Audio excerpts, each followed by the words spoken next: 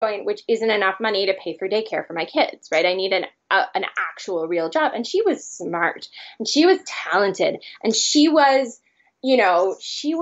she had all of this to give and all of this awesomeness about her, but she was just stuck in a bad place. And they were like, you have to get a job. And she's like, do I? Like, how do I do that? Like, really? So part of it was advocacy for sure. Part of it was me advocating on her behalf, with a community worker who, I mean, thank God, most of them are beautiful souls that are awesome and willing to work with you, right?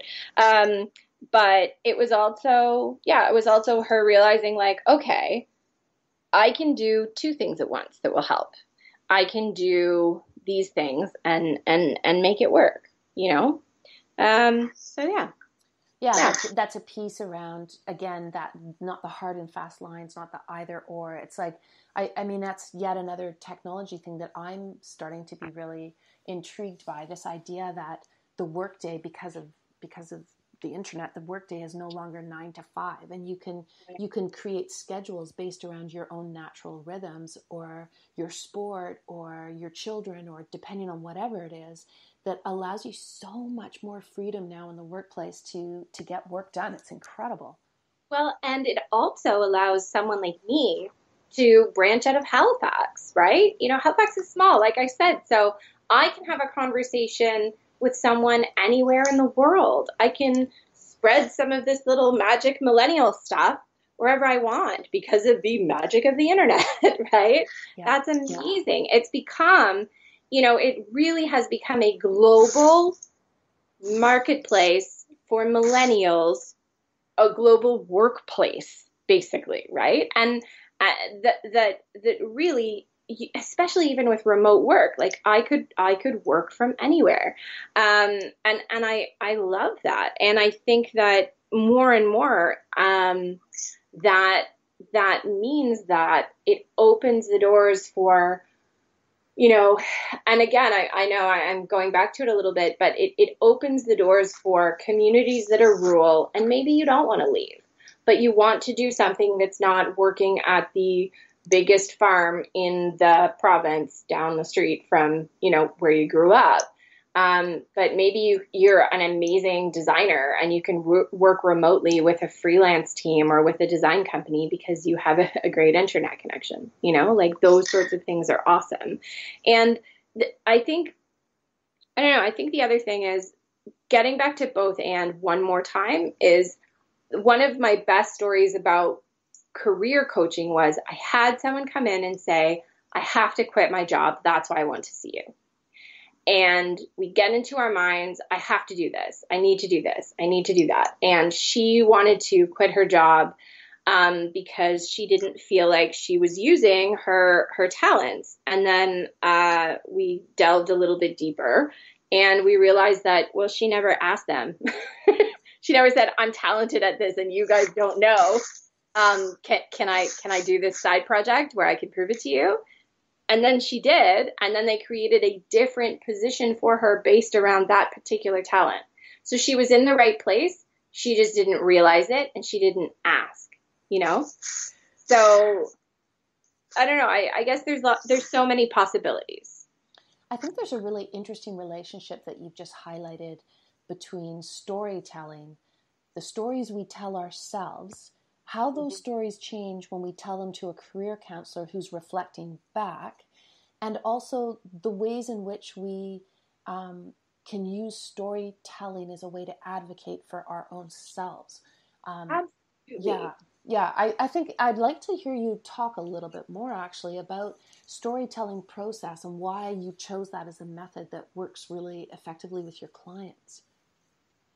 Well, part of it is that um, it's so much more engaging than getting a test where you have to click a bunch of multiple choice boxes and it tells you you are this type of personality or you are an H500 blue color or something, right?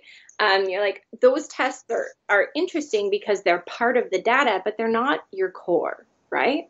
And so it's really engaging to just hear a story and then reflect back to them, okay, this is what I'm hearing. Here's a strength that I noticed from you telling that story. Here's a desire. Is that still a desire, or was that a big desire during that period of your life? It seems like this person was a huge influence on you. Is that person still in your life, and are they still influencing you in that negative way? For example, let's say it was a negative story. And like, wow, it seems like you really hate Excel, and you have to use Excel every day, and you hate Excel, and you're really good at it, but you don't want to use Excel anymore in your new job that you're looking for right now. I see Excel is on your resume. Why don't we take that off? Sometimes it's as simple as that. It's as simple as sort of like, I think too, a lot of times we tell our stories and nothing happens with them. So a narrative approach isn't just, you tell me a story about a time that you were at work, or you tell me a story about a time you volunteered or when you were a kid. Narrative actually takes data from your story. It takes data from your experience, and we use that data to reflect and move forward and make choices and get clarity and explore, right? So it's a really engaging, really personal, really empathetic way of getting data from you. Yeah, no, I completely love that approach myself, and I see it. And I see it work. Like, I love the Savicus method. I've used it before, and I'm always surprised at the kinds of things that people start to talk about that has been, the way I think about it is, it's been latent within them or passive, but by the act of storytelling and sharing and having to manifest it for someone else, it suddenly makes it much more active, dynamic, and you can start to, as you say, use it for a purpose. You can collect data, you can move forward, you can create action plans, and that's super exciting.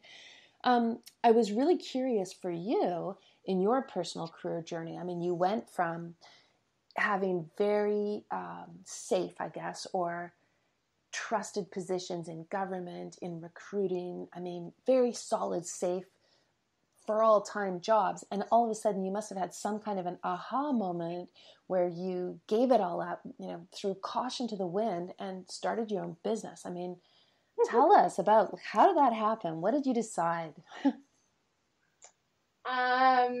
You know, it's interesting that you say that, because it wasn't one moment. It was a series. It was a series of seeing my friends leave the province. It was a series of seeing how some of the major institutions, some of the big employers, some of those really stable jobs are still, they're still really black and white boxes and black and white places. And I don't know if you can tell, but I'm kind of a keener. I'm a very creative person. I'm very, we'll use the word dynamic, and I have lots of ideas. And I knew after so many experiences that if I really wanted to run with my passion, and I wanted to run with my ideas, and I wanted to really make a difference, I needed to have way more control over my day-to-day tasks, right? Over what I choose to put my energy into day-to-day, so that I could see forward movement. There are so many barriers. There's so much red tape to moving forward at all. And I will give you a great example. I was sitting down with a friend who had volunteered for an organization for a year. And it was a volunteer run organization with a board where you had to interview to get on the board. She had poured her heart and soul into this organization. And she was part of a team, and she was doing a lot of stuff, but she was clearly she had taken a leadership role, even though she wasn't technically a leader and she didn't have the title, right? She interviewed for a board position, didn't get it, which was shocking. And what they did, and this is a group of her peers, what they did was they sent an email that was a very professional Dear John letter. It didn't say, hey, we recognize and value the fact that you have been awesome and a rock star volunteer all year. You didn't get the board position for these reasons, or like it wasn't a good fit or whatever. They just sent her, we've had a lot of applications and unfortunately you were not selected. Professional babble, blah, blah, blah. And I thought, oh my God, there are millennials out there that think this is okay. Like, are you kidding me?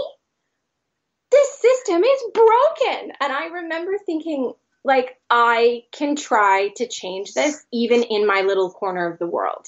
Let me try here in Halifax. Let me try to see if I can make a difference here, to see if people are actually going to listen and kind of get engaged with what I'm saying and what I'm trying to do. And if it works here in Halifax, maybe it'll work out there, right? Maybe I can find other people that feel this way, other career professionals that are using these post-modern tools that know the system is broken and they want to help. And boy, have I. Like, it's been amazing, right? But working in my 9-to-5 job, I didn't have those opportunities to network, to get out there, to say exactly what I felt that wasn't necessarily in line with what the center might feel. To, like, as an entrepreneur, like, whether it sinks me or sails me, I can say whatever I want, right? So it was a series of events kind of like that. The not in my backyard conversations with employers that say that they're disability friendly. The awkward professional email that you get, like that was a bit of a clincher. Like, just different things. And that I knew there was a better way. Yeah. A series of events. Well, I don't know if you've I'm sure you have read the Millennial Tribes study. One of the things that really struck me about it was how many millennials were isolated. So there was 1 in 6 of millennials out there today who did not feel like they had a personal network, a family network, friend network, or professional network that was there to support them. And I found that statistic so shocking. And it really struck me that I believe that there is a global need for the kind of service that you're offering, which is really not let me tell you about how millennials work, but let me open up the millennial mindset to you so you too can enter in and benefit and be enlarged and become inclusive and advocate for the rights of all people to find meaning in their profession. I know, like, I have so many, whether it's good or ill, boy, me saying I'm a millennial career coach is a conversation starter at any event, right? Yes. And I get, like, I wanted to joke at the beginning, like, one of my magic words is not, don't be so entitled. Like, you know what I mean? Like, the magic word is not, suck it up, princess, right? Like, the magic words are actually kind of about, like, what is so wrong with wanting to be happy, valued, recognized, and have meaningful work? What's wrong about that, right? Yeah, like, I totally agree. That's a millennial value that people are like, you're entitled. I'm entitled to respect and validation at work for the work I'm putting in? Really? Is that entitled? Or is that just like common human decency? And it's like, I think in the older generation, like my grandfather's generation, you did your job and you were rewarded. You got your gold watch and you were rewarded, with loyalty, with a pension, with, I don't know, just with respect, from the people that you worked with. And then, well, like, that's gone. That is gone. There are so few actual ladders to climb. I mean, in some of the professional fields, like, accountant, there's still a ladder there. Lawyer, there's still a ladder there. But there are so many ladders that are gone, and the world of work has to change because we have changed. The world has changed. And I think you're right. I think getting that word out there is good. And, you kind of hit on another one of my magic words, which is connect. One of the things that I really work with my clients on is connecting with not just the movers and the shakers in your field, but with other people that are doing that work, or with people in your support network. You